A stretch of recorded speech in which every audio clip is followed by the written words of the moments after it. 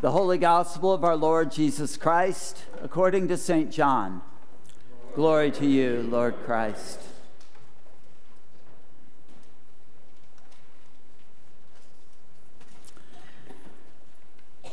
Now, among those who went up to worship at the festival were some Greeks. They came to Philip, who was from Bethsaida in Galilee, and said to him, "Sir, we wish to see Jesus." Jesus went and told Andrew. Then Andrew and Philip went and told Jesus. Jesus answered them, "The hour has come for the Son of Man to be glorified. Very truly, I tell you, unless a grain of wheat falls into the earth and dies, it remains just a single grain. But if it dies, it bears much fruit. Those who love their life lose it, and those who hate their life in this world will keep it for eternal life. Whoever serves me must follow me, and where I am, there will my servant be also. Whoever serves me, the Father will honor. Now my soul is troubled. And what should I say? Father, save me from this hour? No, it is for this reason that I have come to this hour. Father, glorify your name." Then a voice came from heaven, "I have glorified it, and I will glorify it again." The crowd standing there heard it and said that it was thunder. Others said, "An angel has spoken to him."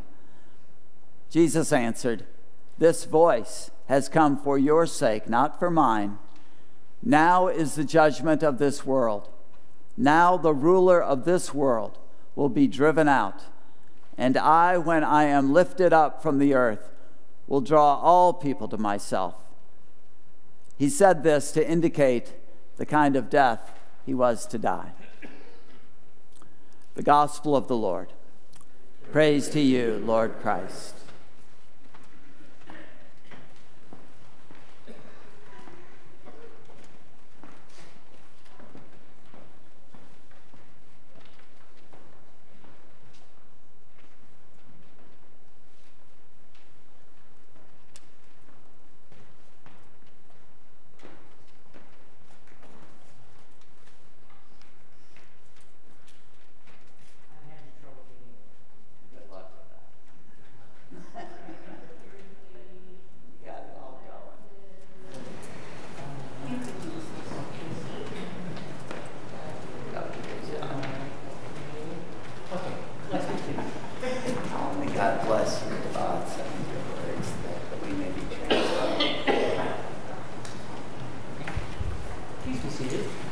Please be seated.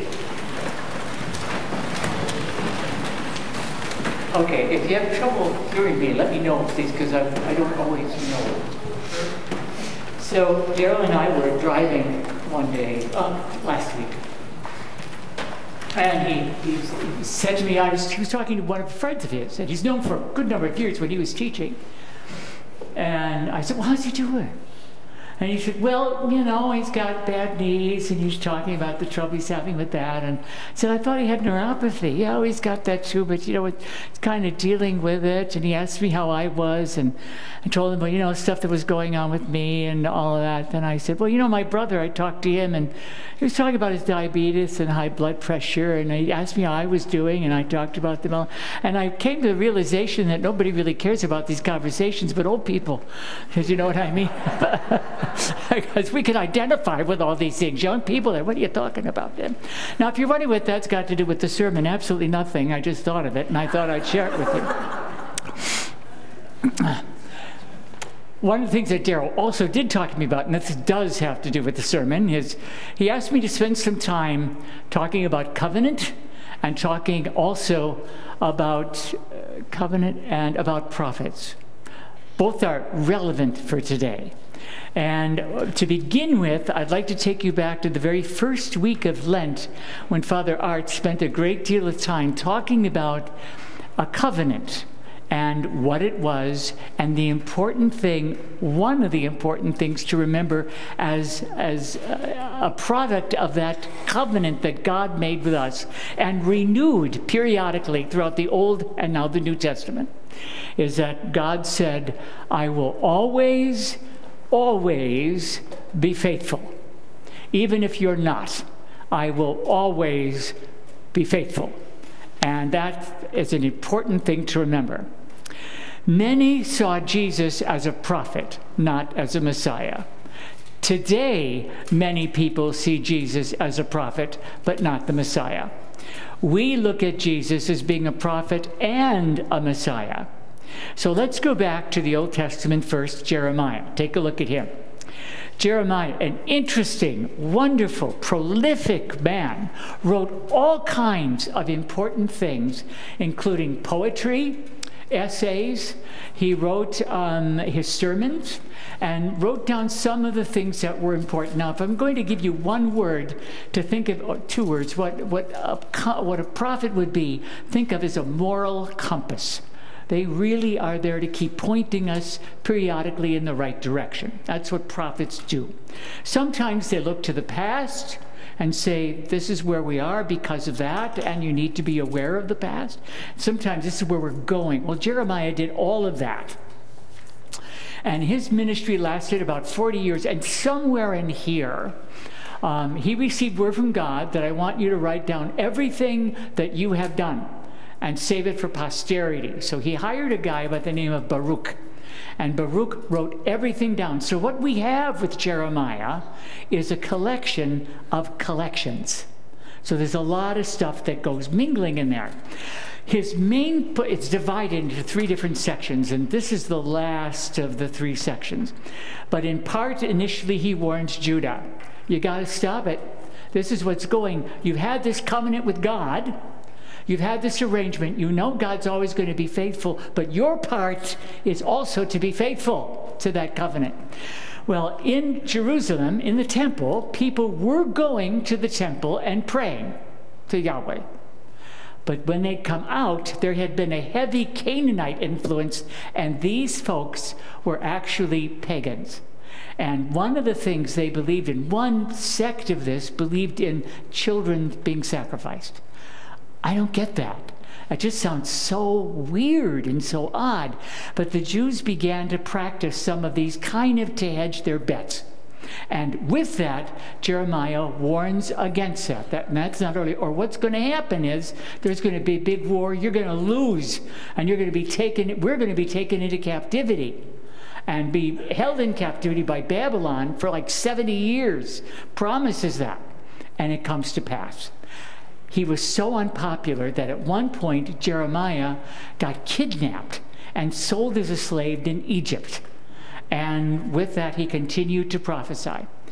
The moral compass now goes back in this section for today, where he reminds Israel and Judah, God still loves you. Cannot help it. God loves you. God will always remain faithful. Remember that. Goes all the way back to Moses and to Abram. I will always be faithful, no matter what. Doesn't mean God likes what we do. Doesn't mean God approves. But God loves us. So now we go to the gospel.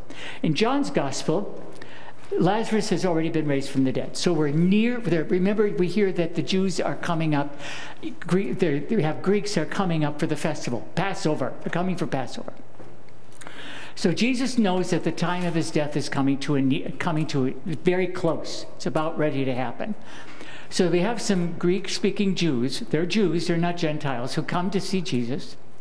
And all of a sudden they're here, but what? They're gone. Don't know what happened with that. So Jesus really takes a look at his moral and earthly compass. Remember way back, in one of the sermons I preached earlier during Lent, I said to you that Jesus' humanity and divinity were not always comfortable with each other. At times they were in conflict, just like us. Sometimes we struggle with doing or even knowing what the right thing is. So this is one of those times when Jesus' moral start, he starts thinking, reflecting back. The Good Friday is coming. coming. This is the last week before Palm Sunday. So we're about to draw our own Palm Sunday, death and resurrection of Jesus coming very soon. So with that, he reflects back. Another question with, what about this? I don't know. The time is coming. Do I want this hour? But it's for this hour that I came. No, your will be done. And so he resolves that.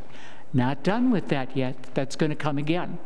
But looking at that, recognizing that if we truly believe that we are made in the image and the likeness of God, then there are times when we're okay with our humanity and our divinity, and sometimes they're in conflict. We call that a conscience. And then also we now come to the letter to the Hebrews. It's not a letter. It's a sermon. And for many, many years, when I was younger, we thought Paul wrote that. Well, he didn't. They don't know really who wrote it. But it's written to converts to Christianity. And it's meant to give them, coming from a whole different tradition, waiting for a Messiah. And now, what about that? Speaking about Jesus and his relationship to God and his relationship to us. Speaking about God, this Christ who is here, was not something that he hoped for. This was not his goal, not something he grasped at, but it was something that was offered to him, and something that he, as God's Son, made the decision to follow through. And with that, humanity has come to say yes. Okay. Now, putting that all together, I think was really important, because I look in terms of a prophet, and one of the questions we ask is, well, that moral compass, that's all in the past, right? No. We have many prophets that are still being raised to challenge our moral compass. One of them is called clergy. We who are clergy do our best to study what the will of God is and to point that direction, to try to say this is the way that we need to go, to try to be clearer with what God wishes for us. That's what's one. But also, we've got other people. Martin Luther King Jr., Gandhi, Mother Teresa. One of my favorites, I did a paper on her, was Joan of Arc. I'll never forget it. The more I read about her, the more impressed I was. She was a teenager, young teenager, and she had she was on her way to see her uncle, a duke. And on the way, she started hearing voices. And the voices told her to go to her uncle and tell him to take her to the king, who was in exile at that time, and have him put her in charge of an army, and she would get him crowned king. Her uncle said, okay. Took her to the king. And the king said, okay. Put her in charge of an army, and lo and behold, got him crowned king of France. Yay! But there's always a but. She became inconvenient to the state. So what did the state do? Did they correct their moral compass? Nope. They said, gotta be a witch. So they tried her, convicted her, and had her burned at the stake as a witch, all by the age of 19. I just fascinated. Later to become declared a saint by the Catholic Church. And indeed a powerful witch. And a lot of our prophets have had that happen to them, but not all, because we have Mother Teresa giving people dignity in death. We also have Dorothy Day. We also have people in this congregation called Mom and Dad. Mom and Dad become the moral compass for their children. Years ago, when I was a young priest, we had one of the churches I had, we had a retreat for the parish. There were 3 small churches, and we had one retreat, and there was a woman I'd gotten to know, whose name escapes me at the moment. She came in and led this retreat for us. Absolutely phenomenal, just a beautiful human being, and gifted in many ways, excellent preacher, moving, brought us also closer, so much closer to God. Last night, the very last night. And she pulls me to one side, and she said, can I talk to you? And I said, yeah. And she said, I've got to go to Superior. No, Duluth. Got to go to Duluth. A family that she knew very, very well. When she had left to do this retreat, the wife was pregnant and very near her time. Well, the baby got delivered. But the baby was born with the organs on the outside of the body. And the child was going to die. And she was asked by the dad to come up. So she drove from Hagen, Wisconsin, up to Superior. All that time, what can I say? What can I do? I can't make this better. What can I do? What can I say? I don't know. And she drove all that way. So she gets to the hospital. She starts walking in. And she goes up to where the dad is with the baby. And she couldn't see the dad because he was facing this direction. She was behind. And all he could see was his head bent over, and he's doing this. And she approached him, put her hand on his shoulder, and then looked at him. And as she looked, he was smiling. Oh, yeah, there were tears, but she was smiling. And he said, you just gotta love him, don't you? You just gotta love her. Look at her. You just have to love her. And that, to me, said the way God looks at us. Sometime God, throughout the course of the beginning of the promise, of God's promise, I will always be faithful. I will always love you. I think God looks at us and said, what are they doing? I don't get it. I don't understand what they do to each other sometimes, how they hurt each other. But I can't stop loving them. It's just impossible. Because we are made in the image and likeness of God, just like you, when you make your children, you don't love them for what they do. You love them simply because they are. That doesn't mean you approve or like everything they've done. But you can't stop loving them. That's a gift of this season. Amen. Mm-hmm.